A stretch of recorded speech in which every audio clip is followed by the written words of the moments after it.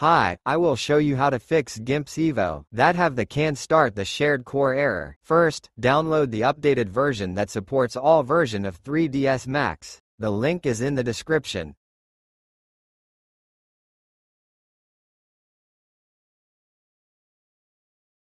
Then go to Run and search App Data and click Run. Click the app data and click Local. Drag the GIMS folder in Local.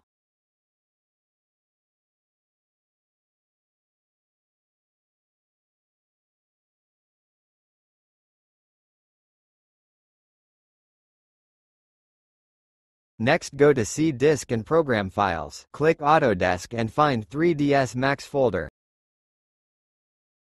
Look for Script folder and open Startup folder.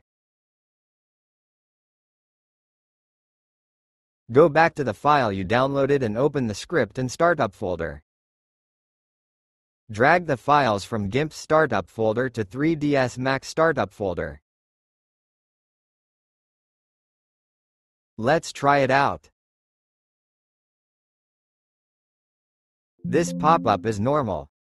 There you go, all fixed. Thank you to Lincoln Forever and Tuxic from GTA Forums. Enjoy!